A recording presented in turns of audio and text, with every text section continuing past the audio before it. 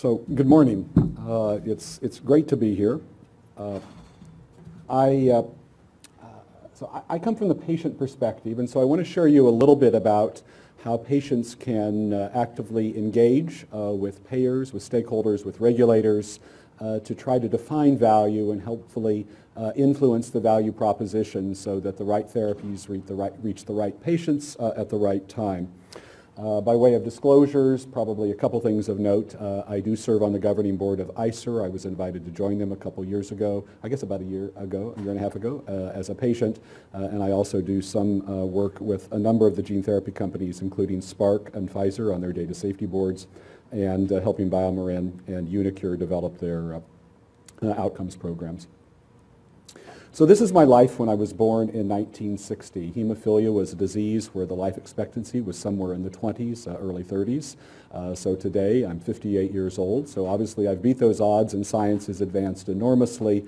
Hemophilia is a bleeding disorder where your blood is lacking an essential protein that allows the blood to clot normally. Typically, the worst manifestations are internal bleeding into the joints. It leads to crippling arthropathy. I had my 13th orthopedic surgery just 2 months ago, which really allows me to stand here and talk with you today. So long periods of isolation in childhood. And although we've made great progress in the developed world, this still is the picture of what's happening in the rest of the world. And I would hope as we think about gene therapy, we don't forget that there's a huge population out there that may not yet benefit, and we need to find ways and have the same pricing and value discussions and how we bring those to the rest of the world. So this is simply the progress, and we are on the cusp. There are about 9 companies that I know of are in active gene therapy trials in one form or another using one vector or a different one, and it seems tantalizingly close for us. There's a lot of knowns, there's a lot of unknowns, there's things that we still don't know, but it comes to us, unlike Luxturna, it comes to the population where an existing therapy actually exists, and that does change the discussion, it changes the paradigm, the conversation that we're going to have between clinicians and patients, the conversation that we're going to have with payers, and the way regulators are going to think about the risk that's acceptable for patients to accept when there is an alternative, albeit imperfect. So the perspective of how we begin to think about value really matters. I could be the man standing on the island looking to be saved. Could be the man cast at sea in the boat looking for land. But whatever perspective you have, it is important to recognize that the patient perspective is unique, and it probably is different than the way many of you have thought about it. So this actually is a quote from the FDA. It was a quote that they used at the launch of the Patient-Focused Drug Development Initiative, I guess now 5 or 6 years ago, and I think it's sort of been the hallmark of what the FDA has been trying to do to enhance the patient voice within the regulatory program. So as I think about the value proposition, or what value in healthcare is, I like the work of Mike Porter, a Harvard economist. He's been thinking about this for quite a while, published widely, and his work sort of goes back to 2010. Typically, the kind of thing that is tracked in clinical trials, that is tracked in the clinical setting, are those things that can be counted, the hard numbers that really are easy to quantify. But what really matters, and what matters to me as a patient, are things that allow me to function in life. The quality of life, something that would allow me to go to school, to get an education I would like, to get a job, to support a family, and to participate in life. Those are not the things that we measure. And so we may be treating an arbitrary number that really is not a solution. And that becomes particularly important when a drug already exists in a therapy, is what's being left on the table, what's not being considered in the value proposition. So what we wanted to do, and I was one of the 3 core investigators that worked on this, is in a pre-competitive space, because there is no hemophilia gene therapy on the market now, could we bring together all of the relevant stakeholders to define how would we measure therapies or success for gene therapy relative to the standard of care. We know there's something different about being cured. I expect it to be transformative. when I have that opportunity. But certainly it would eliminate a lot of the daily risks of bleeding that I have to go on. So could we develop a core outcome set of measures? And there's a methodology to do this. It's not unique to our thinking, but could we develop a core set of measures that would allow us to differentiate and distinguish a curative technology from the standard of care? So we convened about 75 individuals. It included the 6 largest payers in the U.S., I think the top 6 largest. And, we had all 7 of the companies at the time that were in the hemophilia gene therapy space, all of our federal partners, including the FDA, the EMA, the Canadian Health Authorities, CADITH, NICE, ICER, patient organizations, a robust group of all of the stakeholders, and we went through a Delphi process as well as in-person meetings, literature reviews, sort of the typical process to try to define a process. And the general premise is that if every company uses a different standard to measure outcomes, we're going to end up with variable results and inconsistency. It's not only going to serve payers, it's not only not going to serve payers because they're not going to be able to compare and figure out the relative value of one drug versus another. We're not going to have the information to actually serve me as a patient. I'm not going to be able to make a decision whether I want gene therapy A or gene therapy B, or whether gene therapy compared to standard of care is the right thing for me. So could we find a way to select the right elements for clinical trials that would actually span the entire continuum of the drug development process? I think historically it has been a binary process that you think about market authorization and then you think about market access. And in this scenario, we really think it should expand even further, that if we could develop a set of outcomes that could be collected consistently, that would serve the purposes for market authorization, that would serve purposes for evaluation and the value proposition for market access, and then would serve the purpose for me as a patient when I'm making that shared decision with my clinician, is it right for me? We would advance the field and hopefully we would reach the decisions with a common understanding of what mattered to each of us. So the historical metric within hemophilia has been the annual bleed rate. That's the number of times that I actually have a bleeding episode during the course of the year. Modern therapies have actually lowered that, but it's a subjective number. It's something that I self-report. I may recognize a bleed, I may not. It may be internal. It may still be manifesting in joint damage, but it's not limiting my life. And in fact, often the current therapies don't achieve 0, and we know that every single bleed into a joint, when blood pools, it starts that joint deterioration and damage. And so the historical metric, sort of the legacy metric that we've used, probably isn't the right thing when we're talking about a curative technology, is we're not going to be able to measure it. But one of our challenges as we started talking about advanced therapies is there is a general assumption that life is pretty good with hemophilia. And certainly compared to the 20 years old that I was supposed to reach and now approaching 60, it is remarkable. But as I've explained along the way, I've had significant challenges in terms of orthopedic problems and all of the pain and limitations that come with it. So as patients and clinicians, we first started that maybe we could align, maybe we could align, in fact, agree on what we thought the right outcome should be. So we took the leading patient organizations, a group of leading clinicians, and we actually thought we should publish a paper to try to influence the primary endpoints that are used in the clinical trials. And the legacy outcome of annual bleeding rate, we don't believe has the capacity or the sensitivity to give us that right answer to define value and to fully define what is efficacious. But that we need to look something beyond that and actually look at, are we normalizing the level of clotting factor that is circulating in my blood? And perhaps that's a better jumping off point to begin to measure it. And in fact, the reason that we're so fixated on factor activity level is the therapy that I use, the IVs that I would do every other day, that whole concept was designed back in 1962.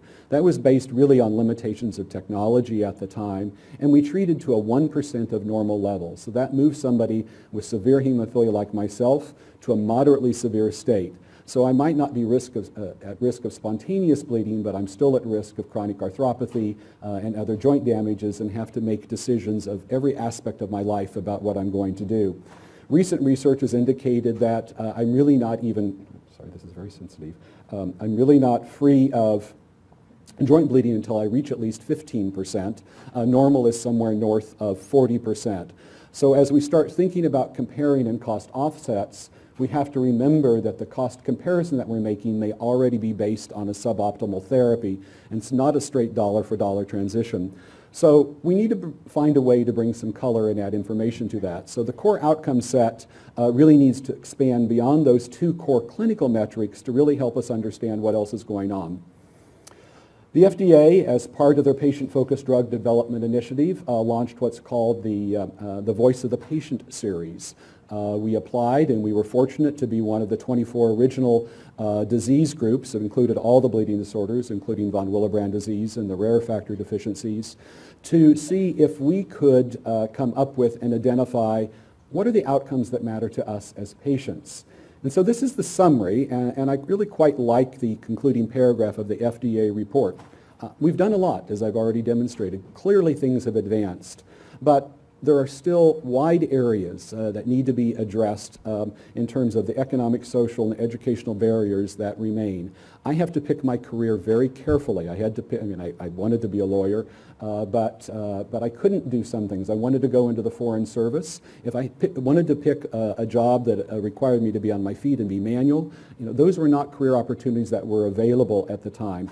And everything from the types of vacations, where you live, whether you live near a treatment center, family life, all of those things are impacted in every decision that you make every day. Am I going to go to the gym? When's the last time that I did my infusion? Can I play sports or participate? So those are the kinds of things that were talked about. Number one on the list was pain. 2/3 of the individuals live with chronic pain or under pain management. And the second most important one on that list was anxiety. And I think we all know about the challenges with the opioid use in the country and the mental health challenges that are going on. I think we just saw in the paper last week that the U.S. population is one of the most stressed in the world. And so manage the impact of living with hemophilia on top of that. So can we find ways to actually measure those and have them included in the value proposition? And could gene therapy address aspects of our lives that standard of care is not? It's something novel. It's something perhaps different than the way, and this is not typically modeled in the kind of quality analysis that we talk about. So ICER actually just reviewed a hemophilia drug. So they reviewed another drug, a novel mimetic, that was originally brought to market to treat those that have inhibitory antibodies to the standard of care. The cost can run in the millions for these patients, and they're in the hospital 30 plus times a year, bleeding at least once a week. But nevertheless, this drug has actually gone on to have an expanded indication for the general patient population. It's financially toxic. The drug bills, I think as you've already heard, are $500,000 up for somebody with severe hemophilia, sort of an average adult male weight. And plus all of the other complications, and knowing that year in and year out I have to come up with a $12,000 copay in January to be able to access my drugs. So changing that paradigm would certainly be important, and the pricing does become important, but ICER too, like the FDA, has acknowledged that there are other contextual factors. If you went and read this report, it would be many of the same things that you actually read on the list.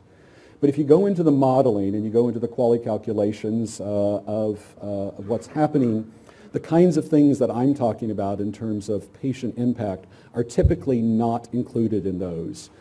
And it's not just because they can't be. Often it's because that data was not collected, it wasn't planned, it wasn't put into the clinical trial development program, it wasn't reported, it's not in the pivotal publications, and therefore at the point that a pricing decision is being made, that a value decision is being made, we don't have the information on the outcomes the most relevant to patients. So through this core heme process, we thought, can we change that paradigm and convince payers that if we can identify that data that includes the typical metrics as well as those that are important to patients, and we get companies, the life sciences companies that are developing those technologies, to include them in their studies, then maybe we'll be better off in the end.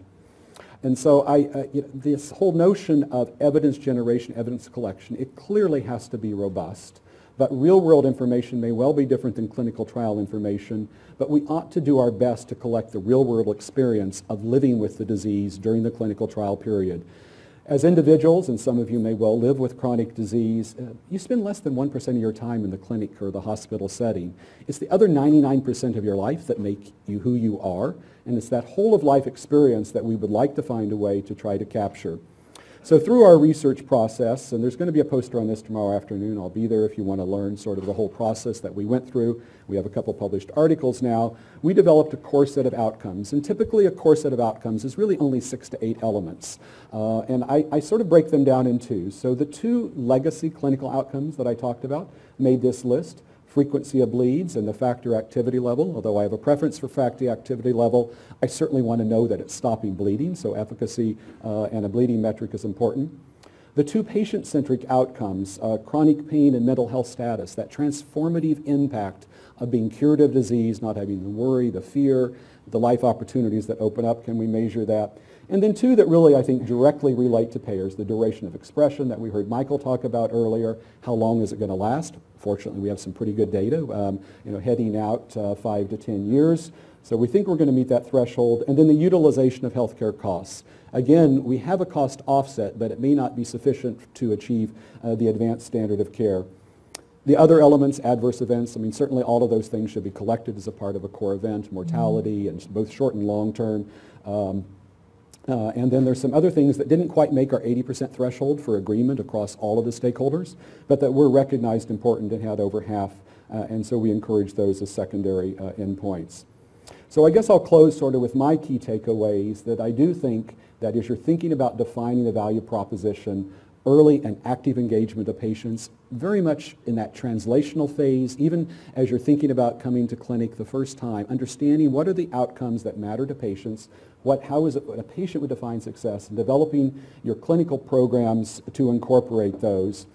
If you have active and rigorous engagement, then I think it will serve us all well, not only at the point that you're getting your ticket from the FDA or the EMA or a regulatory body, or you're getting somebody to pay for it in the insurer world, but also patients will be a lot happier, a lot more confident in making the decisions to take what are still novel and potentially high-risk therapies.